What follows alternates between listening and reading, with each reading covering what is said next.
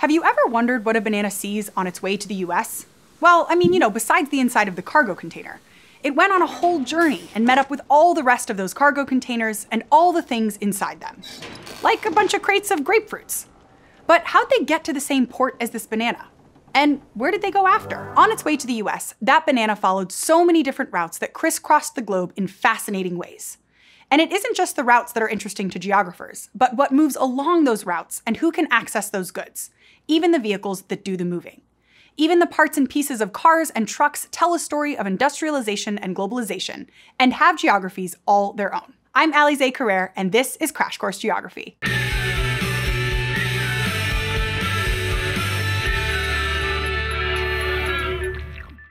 Today, the movement of people and ideas is part of transportation geography, where we build models and study how to optimize routes and networks. And transportation planning puts all that theory into practice. Transportation planners design optimal transportation networks to most effectively move goods, information, and people from one place to another, from shipping routes to airplane traffic, and even the internet. But to get stuff from one place to another, we also need things to actually do the moving. And that's helped create entirely new areas of research in geography and other fields. Like with the invention of assembly line production, parts to cars were mass-produced and whole new landscapes developed to support that industry.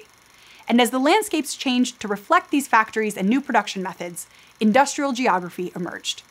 And as industrial geographers, we try to understand how different industrial spaces grew in the past and how those locations will change in the future. Take, for example, the first automotive landscapes that formed across the manufacturing belt of the upper Midwest of the United States.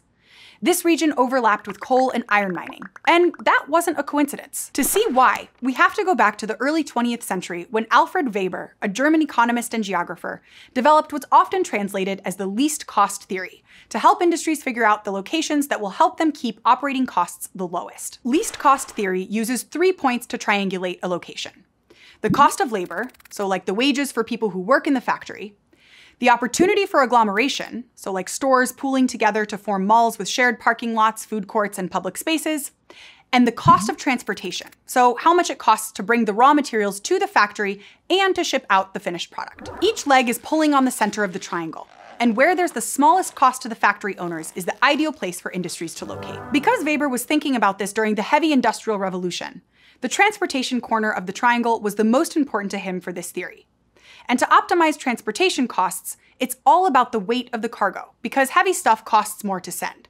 So the ideal situation is for the stuff that has to travel the longest to be the lightest. For car making, that means some of the biggest transportation costs come from moving heavy raw materials, like the iron ore, and then steel that go into the body of the car. But in the upper Midwestern US, there are lots of iron deposits, and so also iron mines. And the steel industry was pulled to this region for similar reasons as a lot of the automotive industry. Iron ore and the steel it creates are heavy, so it benefits all three industries to be nearby and be able to use the lakes and other waterways to move their products between cities. In general, the transportation corner of least cost theory breaks industries up into two categories. Bulk or weight-reducing processes lose weight during the production process, so they're more likely to locate near the raw materials, like processing food close to farms or processing lumber close to forestry operations to minimize transportation costs. But bulk or weight-gaining processes gain weight during production, so they're more likely to locate near where the finished products are sold to minimize transportation costs. Like beer or soda bottling facilities are often just outside major cities because the ingredients weigh less than pallets upon pallets of full bottles. But transportation costs make up just one corner of the triangle.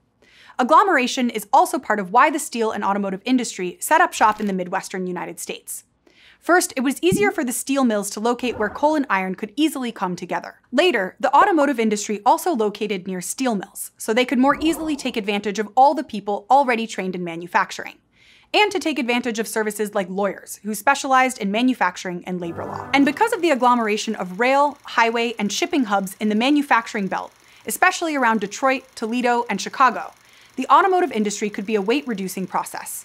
The lighter finished product could move across the country or around the world, taking advantage of the shipping infrastructure around the Great Lakes, the interstates, and abundant rail lines. And finally, both the agglomeration and transportation corners were influenced by the cost of labor. In the Midwestern US, there were lots of people needing jobs, like farmhands looking for work in the city, or immigrants looking for a better life. Altogether, transportation, agglomeration, and labor have been used to explain the rise of car factories and steel factories from Pittsburgh to Chicago in the 19th and 20th centuries.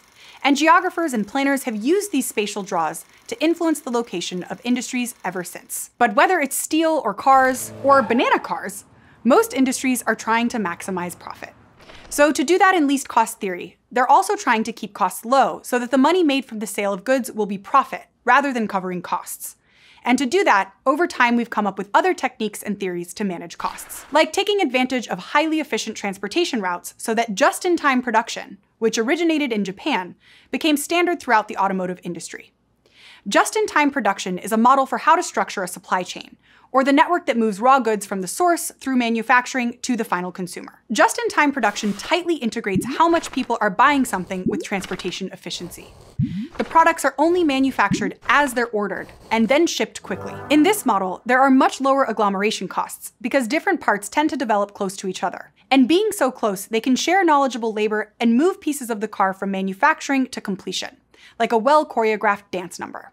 But if any part of the supply chain is disrupted, all production stops. So whether it's the new manufacturing landscape created by just-in-time production, or the historic manufacturing belt in the Midwest USA, the connections across suppliers and manufacturers create a functional region, or a region that's held together because of connections between nodes. Central cities like Chicago were focal points for supply chain nodes between mines in Appalachia, factories around the Great Lakes, and shipping routes. And the boundary of this region is where a focus point shifts to create another center with different economic, social, and political interests, like Los Angeles. Though by the 20th century, ideas and legs of the least cost theory no longer seem to be holding. So what economists and geographers call the substitution principle developed as a modification to the least cost theory. It says that if the cost of one or more components from least cost theory dramatically declines, then that allows the costs of another component to increase. And that seems to be what happened to the automotive industry.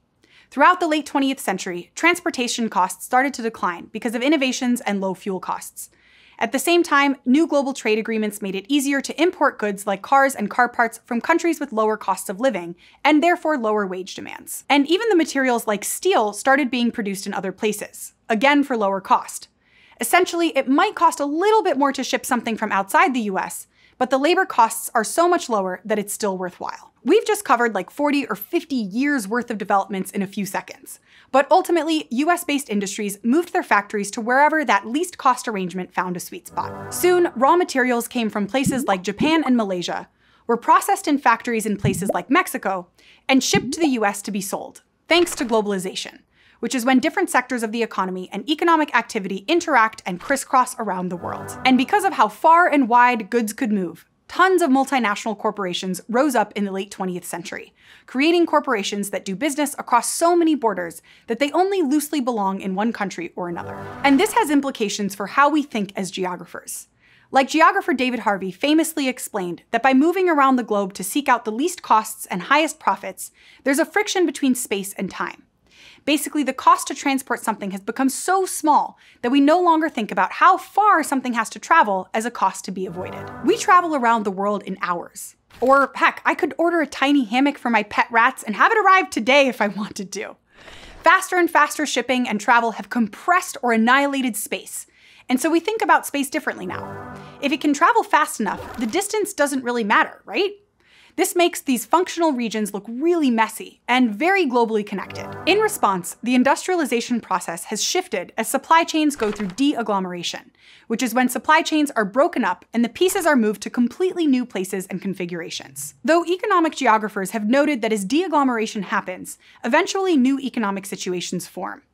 It can take a painfully long time for the unemployed to find new jobs, and any new jobs in the region may not employ the same people as those who lost jobs to the movement of industry. For instance, the industries that spring up may require workers with a totally different skill set, and this has led to outsourcing, or contracting with foreign third parties rather than manufacturing parts directly. And these big multinational corporations put pressure on the unity of a state, because multiple countries are involved with sometimes competing interests.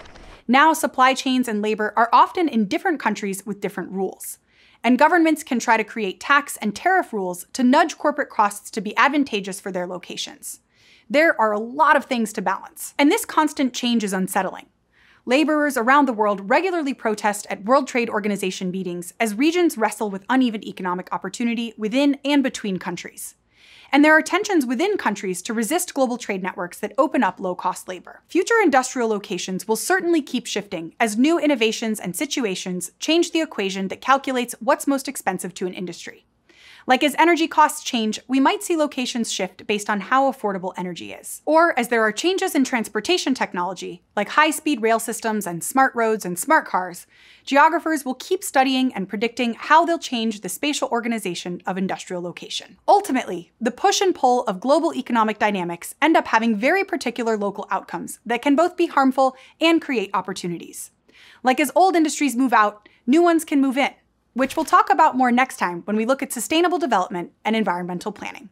Many maps and borders represent modern geopolitical divisions that have often been decided without the consultation, permission, or recognition of the land's original inhabitants. Many geographical place names also don't reflect the indigenous or aboriginal people's languages. So we at CrashCourse want to acknowledge these people's traditional and ongoing relationship with that land and all the physical and human geographical elements of it. We encourage you to learn about the history of the place you call home through resources like nativeland.ca and by engaging with your local indigenous and aboriginal nations through the websites and resources they provide. Thanks for watching this episode of Crash Course Geography, which is filmed at the Team Sandoval Pierce studio and was made with the help of all these nice people. If you want to help keep Crash Course free for everyone forever, you can join our community on Patreon.